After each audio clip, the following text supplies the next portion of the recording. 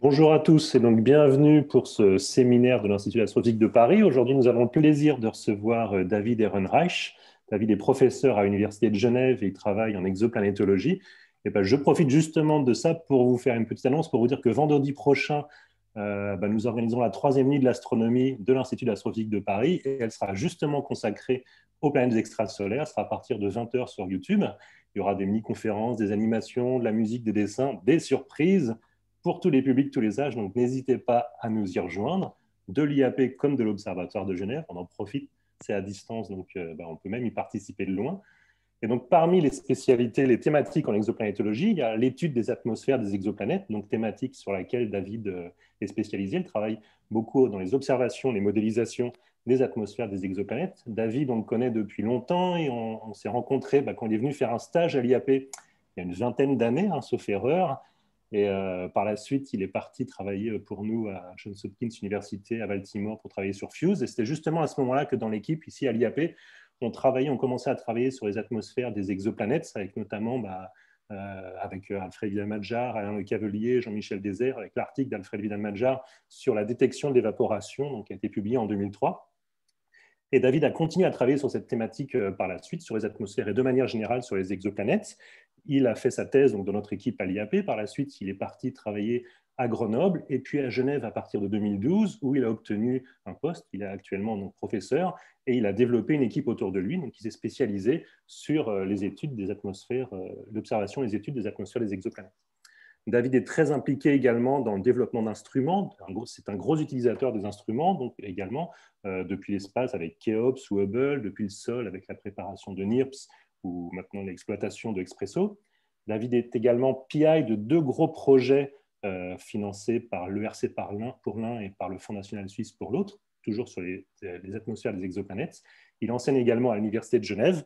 Et donc, ça fait très plaisir de voir que ces travaux débutés à l'IAP, que par la suite, David a développé autour de lui, ont autant de rayonnement.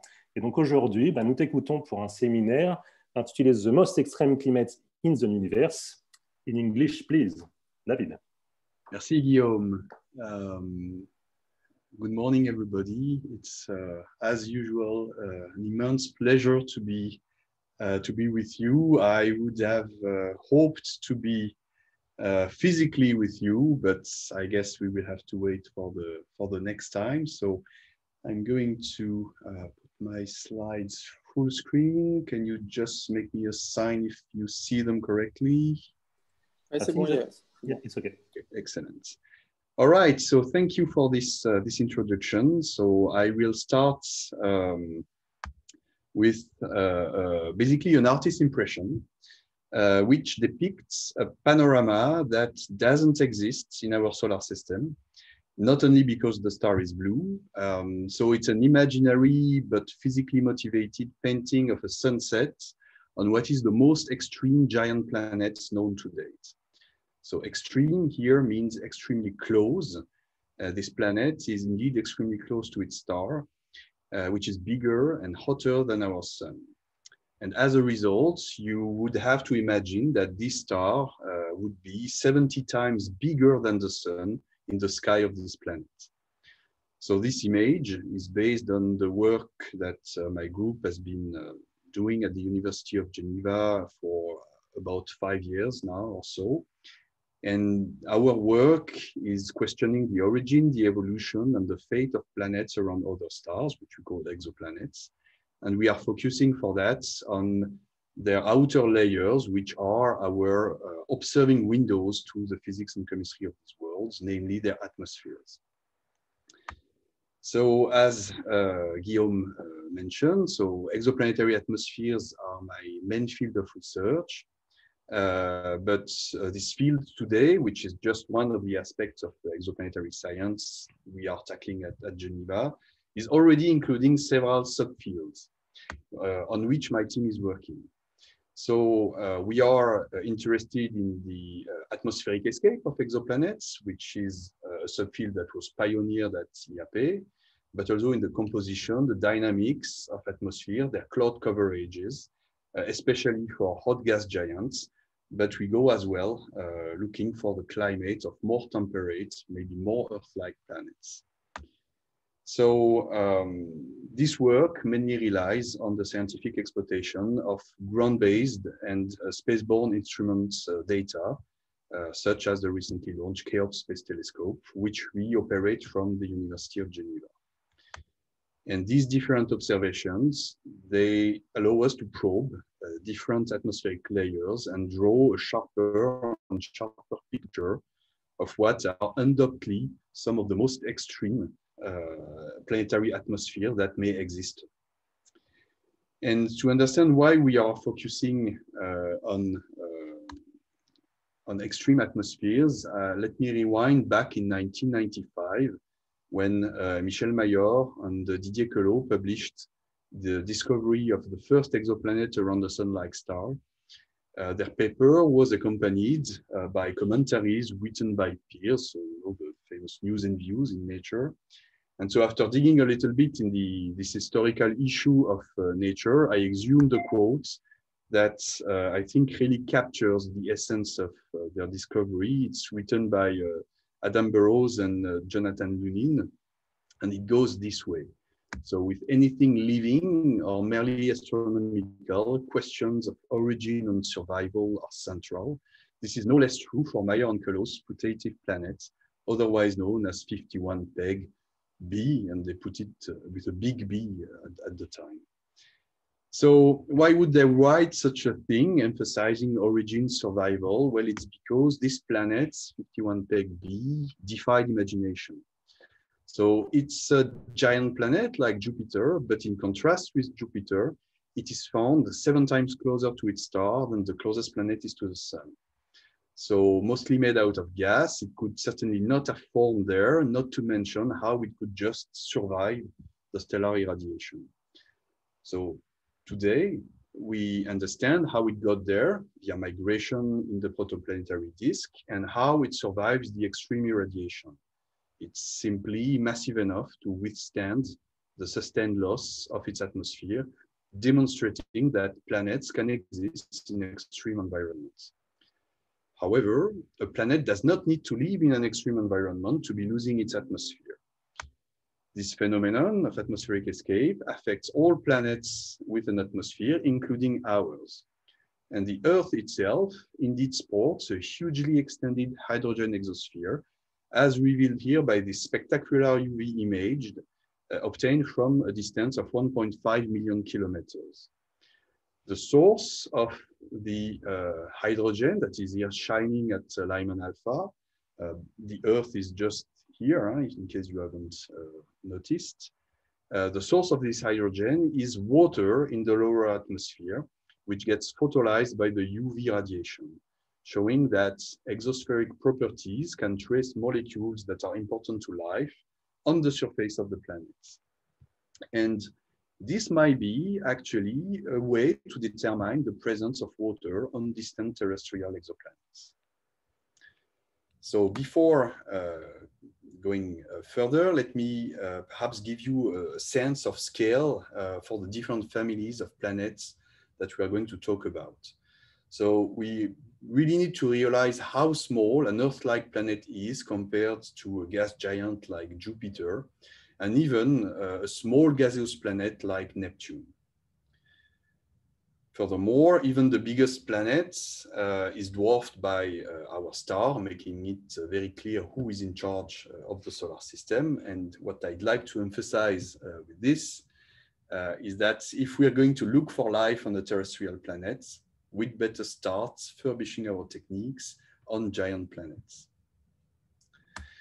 Now, I'd like to introduce you to the one planet population plot that I will be using throughout this presentation. It shows the planet sizes as a function of the insolation they receive comparatively to the Earth. Solar system planets are divided into 3 families: gas giants, ice giants, and terrestrial or rocky planets. And these 3 families, they appear actually quite artificial compared to the amazing diversity of exoplanets, which is the first striking aspect of the several thousands of them we know today. The second striking aspect being the high insolation they receive, which is due to the fact that they turn out to be much easier to find very close to their host stars, like 51 Peg-b. Now we try to delimit some ill-defined categories with respect to what we know in the solar system. So we have Earth-sized planets, warm Neptunes, and a large family that does not even exist in our solar system, hot and warm super Earth or sub-Neptunes. We don't really know how to call them. Now, hot Jupiters are the family of 51 Peg-b, and in recent years, we started to discover some more extreme members of this family, which are dubbed ultra-hot Jupiters. And I've been interested in these planets quite a lot, and we have reason to believe that they are significantly different from their slightly cooler siblings. And before showing you some example, I will try to explain you how we study these objects, and first, how we measure their sizes. So measuring a planet size is possible when it transits its star as seen from Earth. What you see here is the last transit of Venus of the century in 2012. And I cannot show you this without mentioning the two transits of Venus that occurred in the 18th century, because in fact, the observation of the 1761 transits of Venus by the Russian scientist Mikhail Lomonosov led to the first detection of an atmosphere around Venus. And 8 years later, the transit of 69 was observed from Siberia by a Swiss astronomer named Jacques-André Mallet. And when he came back in Switzerland, he did something which is significant to me, that he founded the Observatory of Geneva. And so in some respects, I owe my position today to this transit of Venus 250 years ago. So today, transits are mainly used to detect planets and measure their size, which is directly linked with the depth of the transit-like curve. We also use transits still to infer the presence of atmospheres around exoplanets. Besides, transits still justify building observatories, but not in downtown Geneva, in space. So CHEOPS is ESA's first small mission project. It's a space telescope dedicated to precisely measure the size and density of exoplanets.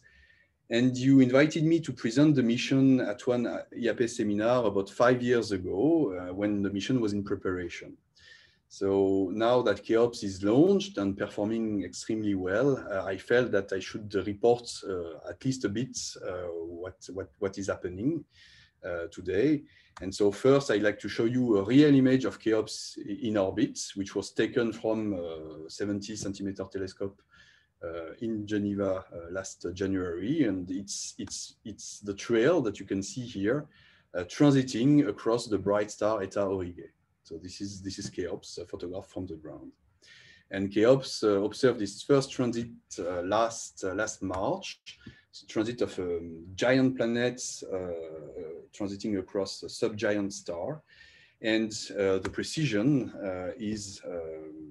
it's as precise as we expected. And you may see some wiggles remaining in the residual, but these are not due to the instrument. These are actual pulsations of the evolved host stars. So the inset on the lower right, it shows you the typical 1 sigma uncertainty that we have on planetary radii that we measure with CHEOPS. So the aim is to bring this level of precision to smaller exoplanets to address the question of the origin of their fantastic diversity. So one of the most burning questions we have about this diversity of small planets is, can you basically form hot rocky planets by evaporating larger objects? In other words, is there some kind of evolutionary sequence as planets lose their envelope? And such a sequence going from A to B would be important to explain the striking dearth of hot Neptunes in the population of exoplanets. So for that, we call atmospheric evaporation to the rescue. And this phenomenon for exoplanet was basically discovered at IAP. So I will just recall here what we call evaporation. And it's the atmospheric mass loss that is occurring because of tremendous amounts of X and EUV energy are deposited in the atmospheres of closing exoplanets. So this deposition leads to expansion and dynamical thermal escape of the upper layers of the atmosphere, which is called the exosphere. And the escaping atoms, mostly hydrogen, are repelled by the stellar radiation pressure, they interact with the stellar wind, and they are ionized by the X and EUV radiation, sculpting large envelopes around the planet. And this topic, therefore, lies at the crossing between planetary atmospheres, planet evolution, and star-planet interaction.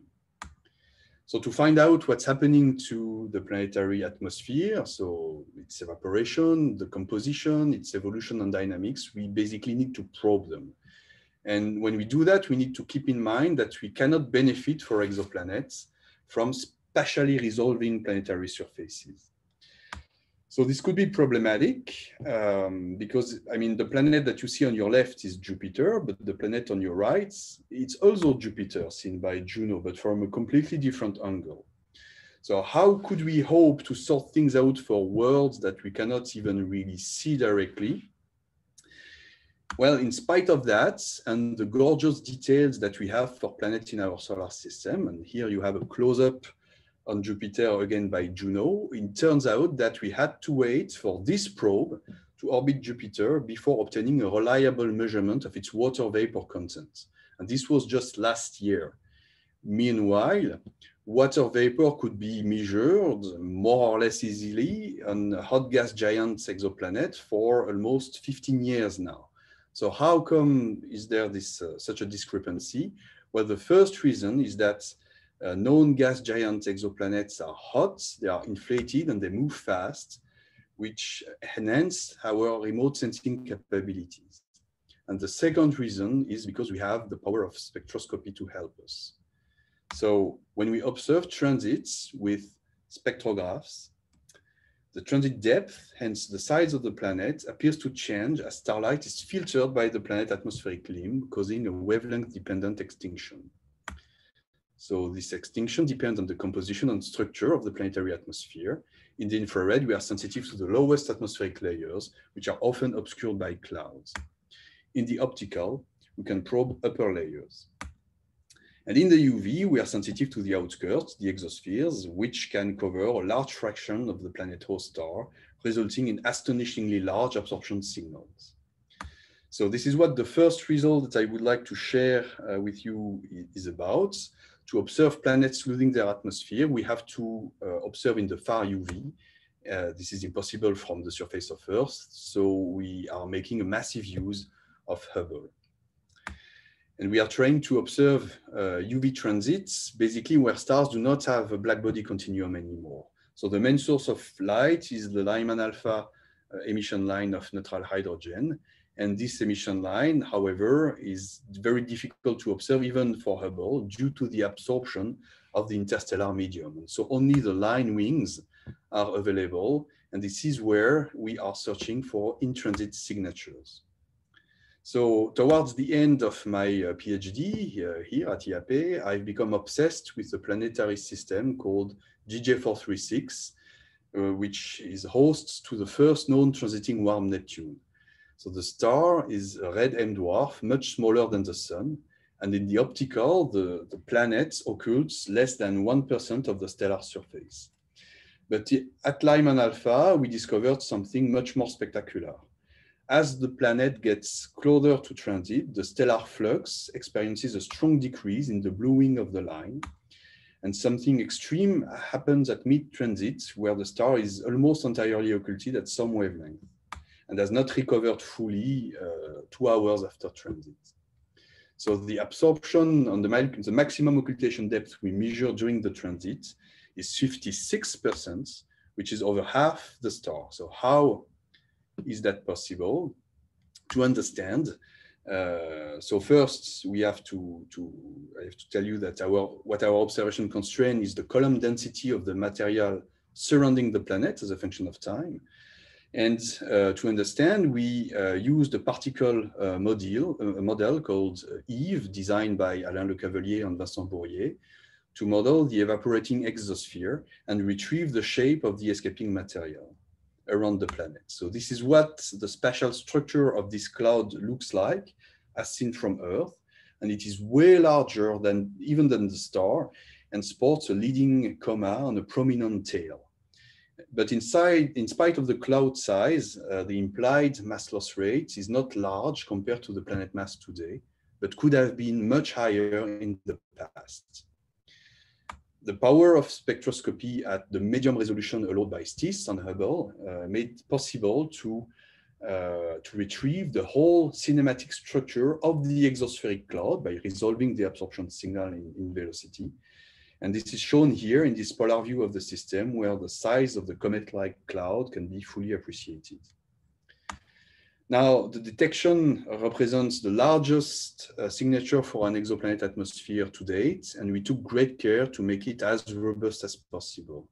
So not only is it highly significant, but it's also obtained at different epochs, and the original modeling that we did allowed to predict where a new observation would fall.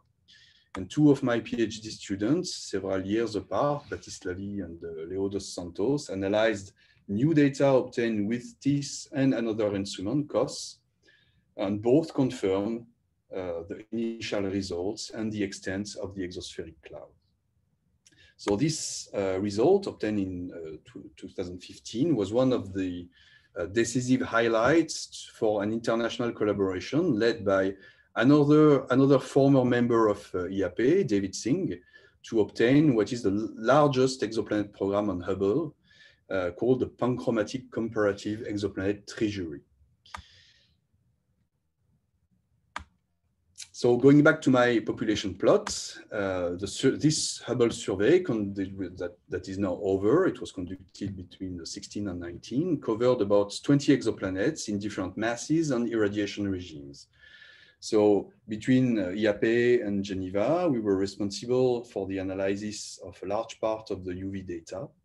And we completed that with other smaller programs that we could obtain. And so what I would like simply to highlight here is the first result that we could obtain from this UV data set. And it's for a sibling of GJ436b called GJ3470b, which is slightly less massive, but around the star that is more active than GJ436. And this represents the second case for a largely extended exosphere around a warm Neptune, except that in this case, the larger inferred mass loss rate should have substantially impacted the planet, which could have lost as much as a third of its mass during its 2 giga-years of existence. So this second case clearly shows that warm Neptunes, on top of being an observational sweet spot to detect large signals for atmospheric evaporation, could also be significantly eroded by the stellar irradiation, hinting at a possible new mechanism to form rocky super-Earth. Now, there is two important limitations, is that these observations, they are limited to a few planets around nearby stars, and they can only be carried out in the UV. As such, we were entirely depending on the future of Hubble, which is the only facility to have this UV access. And one of my long-lasting objectives has been to find alternative strategies to mitigate the potential loss of Hubble and continue studying these upper atmospheres of exoplanets. And for that, the advance of high-fidelity, high-resolution spectrographs on the ground has provided a whole new and complementary way to look at these upper atmospheres. So by high resolution, I mean around 100,000, which is the typical spectral resolution of at which planet hunting instruments like HARPS, ESPRESSO, SOFI, SPIRO, NIRPS, and those that are built typically in Geneva are working. So at such high resolution, the simplified theoretical transmission spectrum of a cloudless hot gas Jupiter, here simulated by my former PhD student Lorenzo Pino, would look like that. And you see that the optical is dominated by the two resonant doublets of sodium and potassium. And at this resolution, their cores are resolved. So we could use them to probe very high in the planet atmosphere. All other features that you see here are bands of water vapor. And while the individual lines are pretty weak with respect to sodium and potassium, there is a lot of them. And in principle, we could search for water using cross-correlation function. So on top of that, these lines, all these lines, they will shift around the stellar spectrum due to the fast motion of the planets around the star. And even during a transit, a hot Jupiter can zip by between -100 and +100 kilometers per second, offering an important way to isolate the planet's spectrum from the stellar one. So in 2015, with Aurélien Wittenbach, a PhD student in Geneva, we realized that we could resolve the line profile of sodium in the atmospheres of hot gas giants using HARPS, thus improving on what was previously done with Hubble. So our detection in black, when convoluted with the Hubble's TIS instrumental profile shown in red, appeared to be very well compatible with the Hubble data in blue. And the idea of using the sodium doublet to probe the upper atmosphere on the temperature profile in the upper atmosphere of exoplanet was basically pioneered in 2011 using unresolved STIS data, so to constrain the temperature profile in HD 209458b. But once we could resolve the line profile, the individual line profile of this with a resolution 20 times better than this, we could exploit it to gain in precision in our temperature profile and obtain a profile like that show a large increase of temperature with altitude. And we concluded from this that we detected sodium in the thermosphere of the planets, where the temperature rise is caused by the absorption of stellar high energy radiation. So in other words, we are basically at the onset of atmospheric evaporation, so just below the exobase where the atmosphere starts to escape. So these results led to the realization that we could take advantage of planet hunting instruments to characterize exoplanetary atmospheres. So between 2016 and 2018, we obtained over 40 nights of open time at ESO to launch HARPS, based survey for hot exoplanet atmosphere at high resolution. And we tried to complement it from the north using HARPS North.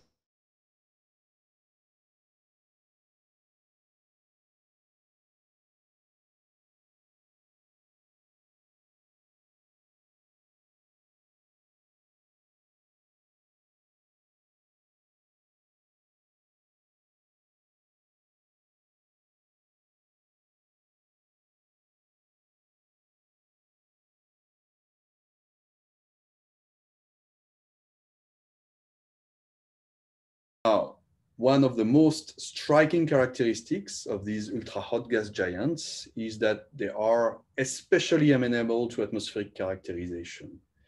Hence, this family of planets allows for unprecedented glances at the properties of exoplanetary atmosphere. The only thing is that we should be ready for extreme properties.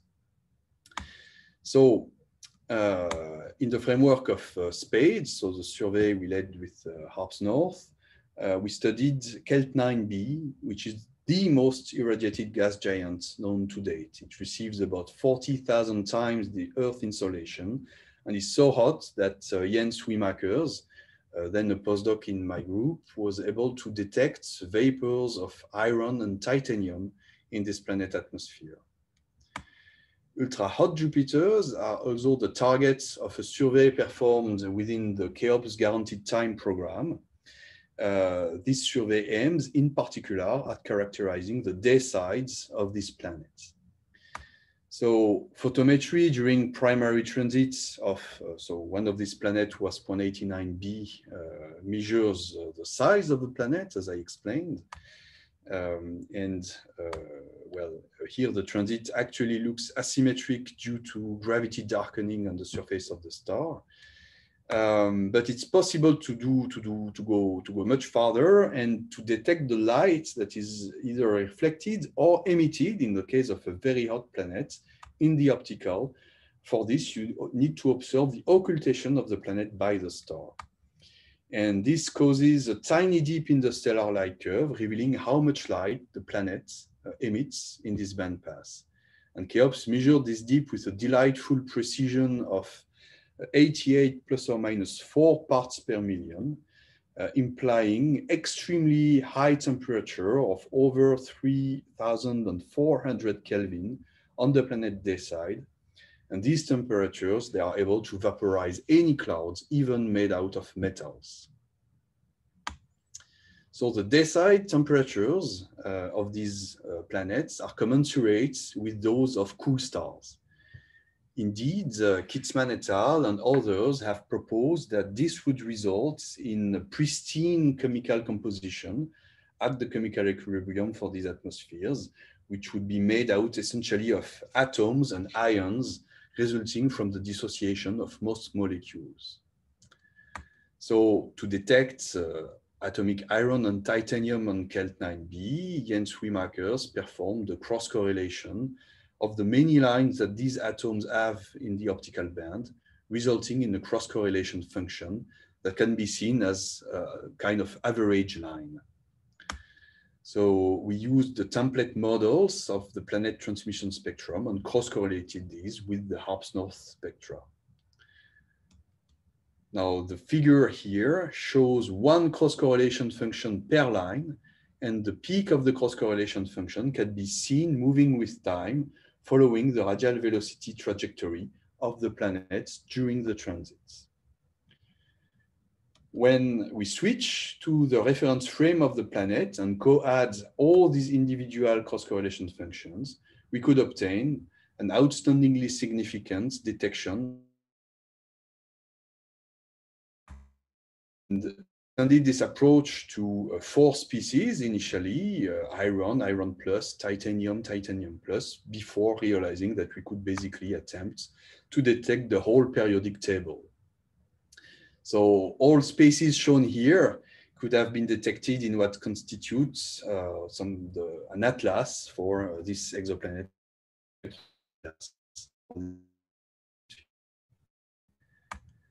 Now, all of this could have been done using excellent spectrographs installed at 4-meter class telescopes. So going for more powerful settings would allow us to go beyond the simple census of chemical species in an exoplanet and perhaps try, if not to spatially resolve the surface of this planet, maybe to spectrally and temporarily resolve them.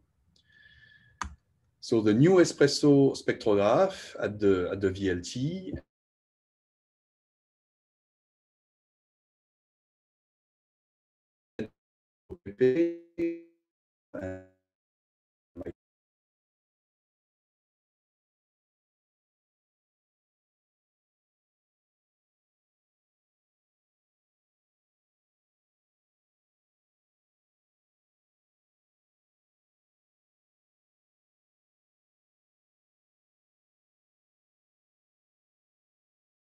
that the hottest point is offset towards the evening terminator.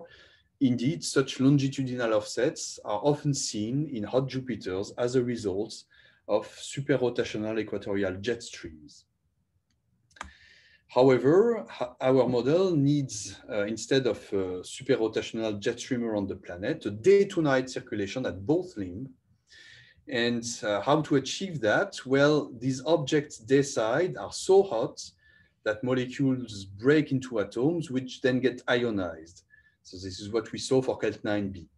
And the strongly ionized atmosphere could feature strong electromagnetic currents that could inhibit, through electromagnetic drag, an efficient circulation around the planet.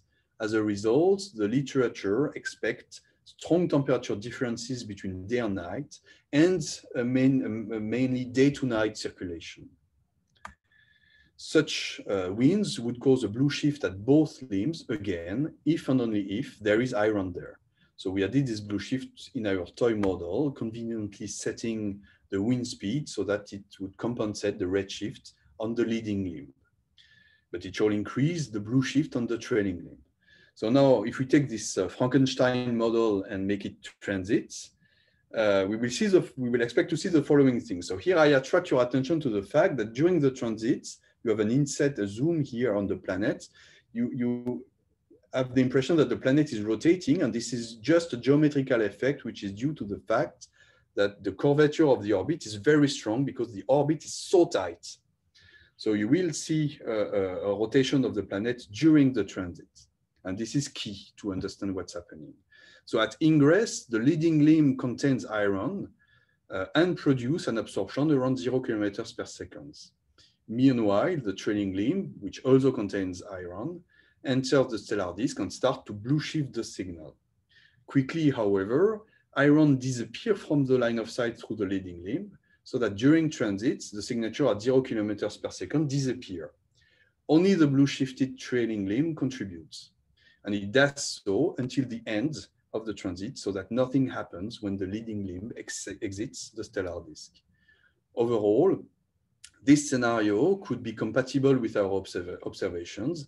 And so we published it a year ago in Nature, but of course, I was just mainly waving my hands here, and it needed to be confirmed by 3D climate models of ultra-hot Jupiters.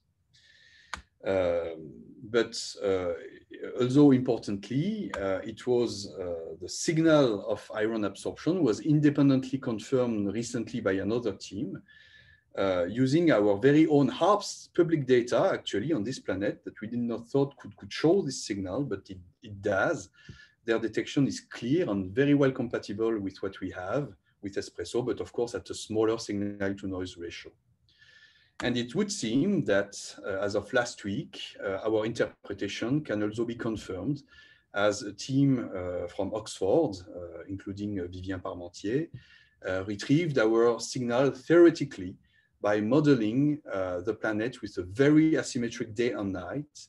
And by asymmetric, I mean geometrically asymmetric, as you can see here, with a much puffier dayside, including a very strong variation in the iron mixing ratio by orders of magnitude on the night side. So to summarize, we detected iron vapor at the evening twilight of an ultra-hot Jupiter, but not at its morning twilight. Therefore, iron must have condensed across the night side. So it's thus either raining or maybe snowing iron on the night side of these extreme planets. Now to finish and to maybe try to cool down from these extreme climates, I will try to go to more temperate conditions, but going for planets in temperate or habitable zones. But as we try to reach this world in this diagram, you can see that the path is pretty long to reach them. Notwithstanding, in 2006, I and several people, some of them attending this conference, we claimed that observing the atmosphere of an Earth-like planet would require a 40-meter telescope. Such a telescope is now being built, and of course I'm looking forward to it, and in particular the advent of the second generation instrument called IRES, for which transmission spectroscopy of Earth-like planets is the main scientific driver. And this asks several questions. So what planets we will have to look at, what species in the atmosphere of this planet we will need to search for. So before trying to give some hints, I'd just like to rewind a little bit to make the point that planets and exoplanets, as we are now seeing, are complex and structured objects. And we have reached the point through, in particular, but not exclusively, the results that I've shown, that we need three-dimensional approach to their characterization and modeling. So a great tool to achieve that is phase curves that allows scrutinizing a planet under all angles. And while we are certainly going to try as much as possible in the optical with KOPS, it's really most efficient in the infrared using spectroscopy. So the best example I know is this impressive Hubble observation of a hot gas giant, but it is certain that the James Webb Space Telescope and the Ariel mission, they will shine at bringing more of these phase curves. So now, where to, through which part of the diagram to go to lower masses? Well, somehow we've already decided to go through the hot Neptune desert, or more precisely through its fringes, to better understand what is happening to exoplanets living there. We've been trying already to go down in exoplanet mass with Hubble, Espresso, KOPS, and we shall continue to try with the JWST. Yet, our detection of atmospheric escape around the warm Neptune asks down to which mass and up to what distance from the star we could still hope to see this effect in the UV. And the idea of using hydrogen escape to trace the signature of evaporating oceans on terrestrial planets is certainly tantalizing, but it can only be applied to planets within about 50 parsecs and would require a substantial time investment on Hubble, or perhaps the rise of a future flagship UV mission such as LUVOIR. And this was quantified and demonstrated by Leo dos Santos in a paper about that. And that being said, Leo dos Santos already obtained actually a hint of hydrogen escape detection for a planet, mini Neptune, in the habitable zone of its star. So in principle, it could really work. But perhaps another easier and more immediate tracer is the near-infrared helium signature, which is detected from space and exquisitely confirmed from the ground with high-resolution spectrograph here, such as Carmenes, but now Spirou has been able to achieve that as well. And this line will be also very well covered by NIRPs, the upcoming spectrograph that will complement HARPS in the near-infrared. And the NIRPs the GTO on NIRPs will represent 700 nights of observation. And so this is a fantastic opportunity to carry out the largest survey for exoplanetary atmospheres to date. So such a survey could realize a census for helium in more than 100 targets with an important coverage of planned James Webb targets. So without the distance limitation of Lyman alpha, helium could become a spectroscopic beacon for most exoplanets with primary atmospheres, not just gas and ice giants, but also mini Neptunes and early terrestrial planets having retained their primordial atmospheres. Finally, and I'm almost done, as we are fancying the prospects to characterize Earth-like planets, we must not forget this cosmic coincidence that true Earth analogues around Sun-like stars are probably the most difficult planets to find, whatever the technique used, at the notable exception perhaps of microlensing, but then I'd like the planet to be close by around the bright star as well. And this issue becomes outstanding if we try to find indeed bright and nearby Earth analogues amenable to characterization. So it might seem from this diagram that we have plenty enough exoplanets already, but if we only keep these stars brighter than a Vmag of 12, then a Vmag of 10 and 8, you see that we just don't have enough. And this is the reason behind missions like TESS, KOPS, and eventually Plato, which should deliver several characterizable Earth-like planets. So I will finally lay down all these facilities in a timeline, and I will stop here and be happy to take any question that you might have and discuss further with you. Thank you very much for your attention. Thank you very much, David, for this very nice presentation. So is there any question in the audience to David? I'm looking. An applause by Alain. No question? Yes, Alain, please.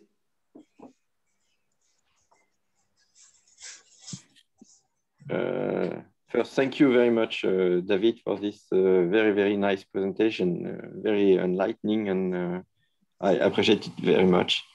Thank you very much, really. I have a question about the planet WASP-76b. This planet, you have the broad sodium line, and I wonder if you could extract the TP profile, temperature pressure profile, from this sodium line detection with the broad wings. So yes, we have done that. So it's a paper by Seidel et al. But actually we tried also, in addition to temperature profile, we tried to put winds as well. Several kinds of winds, including winds, vertical winds in the upper atmosphere of the planet. And what Julia found is that these winds are actually doing a better job at explaining the broadening than a strong temperature increase in the upper atmosphere. So because she's using a kind of a Bayesian framework model with a lot of free parameters, we are very rapidly limited by the signal to noise ratio, and we are actually in the process of doing that again with the espresso data, which shows a better SNR. And so you still need a temperature rise, but not as strong as previously envisioned if you add winds to it. Thank you. Thank you. Eder Martioli, please. Yes. So thank you for this nice review and talk. I was thinking, you showed us some examples of very hot, ultra hot Jupiters, where you showed some detections, and then you showed a couple of examples of evaporating sub-Neptunes. So that usually the hot Jupiters, I don't know all of them that you showed, but they have very hot stars. They're around hot hosts. And the evaporating sub-Neptunes, they're around M dwarfs.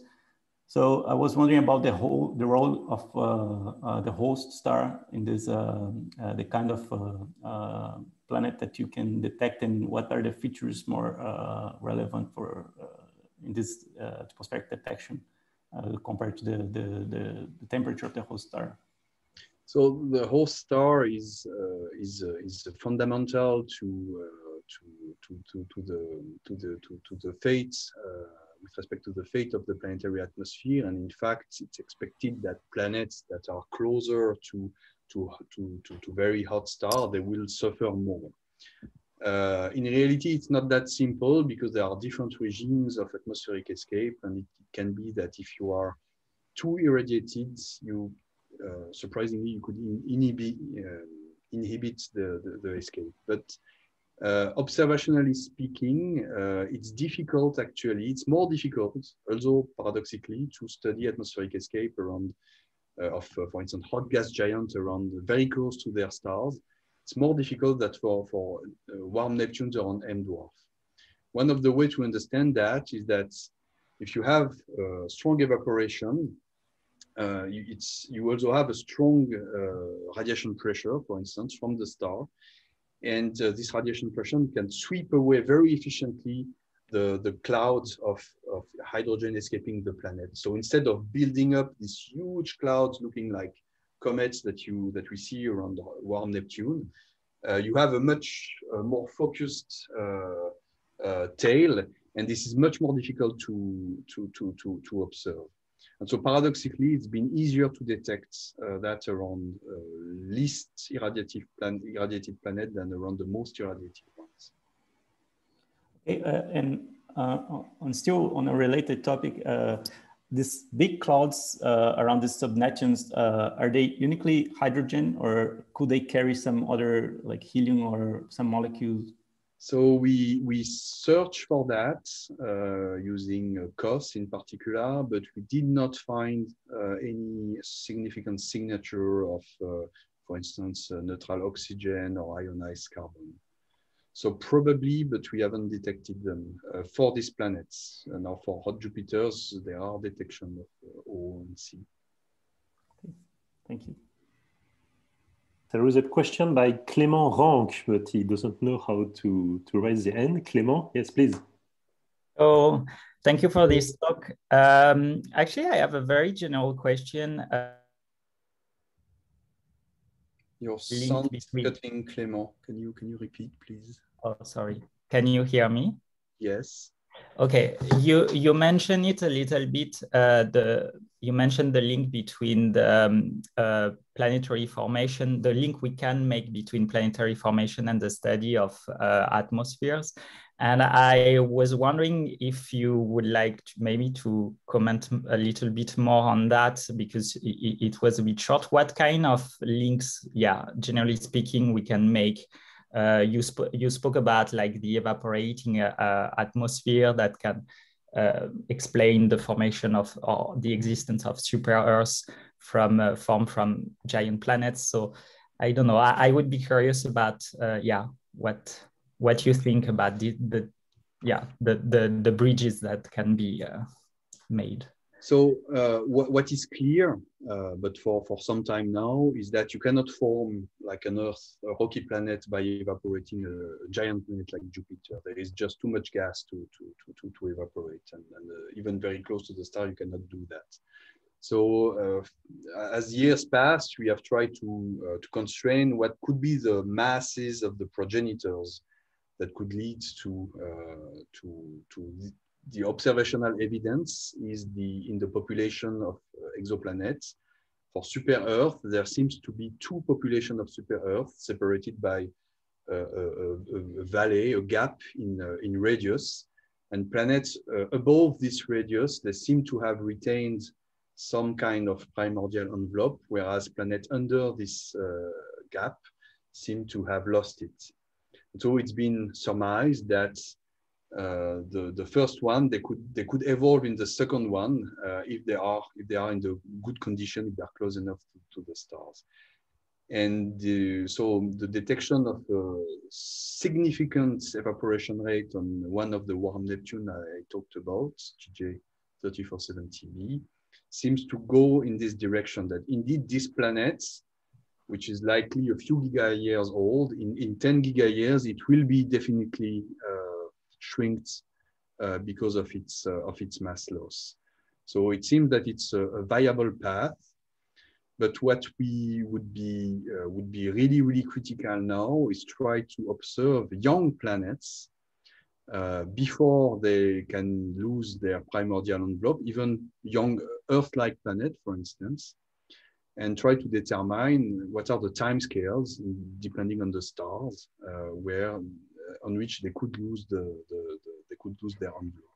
And for that, the helium signature is very promising. Thank you. Yeah. Jean-Pierre Maillard? Yes.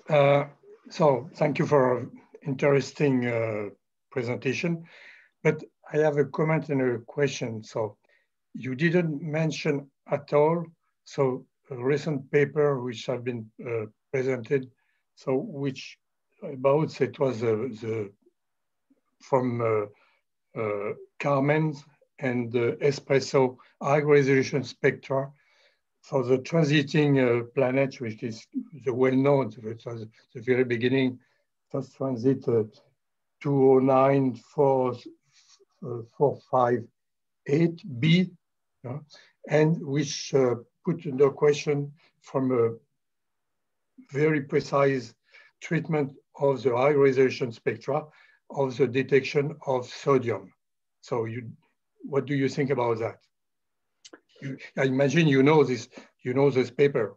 The espresso one, I'm probably a co-author of it. So are you referring to the one that is questioning the detection with Hubble? No. So yes, absolutely, yes. Okay, so indeed, it seems that, so at high resolution, we can see the impact of the Rossiter-McLaughlin effect on the transmission spectrum. And this impact has to be, it has to be taken good care of.